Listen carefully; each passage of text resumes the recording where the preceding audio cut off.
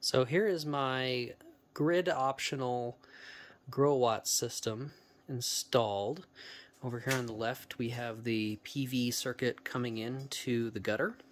We have the Growatt inverter.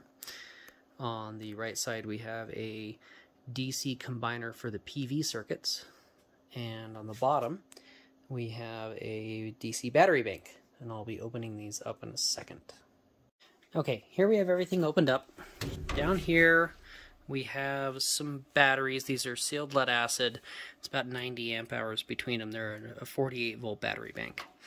And from there, it goes into our 1-inch conduit up into a gutter. We have a breaker here.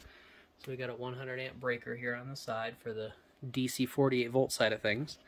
And we've got connections back there for both grid in and grid out. All of you electricians out there, leave me alone. I know I didn't put a cord grip or anything on there. DC in from the array, which runs over to a DC combiner for the photovoltaic side of things. And then that comes back down and comes into these lovely tight connections.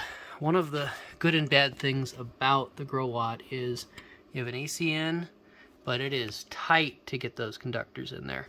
I mean, that's my finger in comparison. Really tight. And then you have a whole other set of AC conductors behind it to get in there as well. On the DC input side for the photovoltaic, a number 6, but it is still tough to get those number 6s to fit where you want them. And then behind all of them, that's a 1/2-inch conduit back there. You'll see the 1/2-inch conduit right here.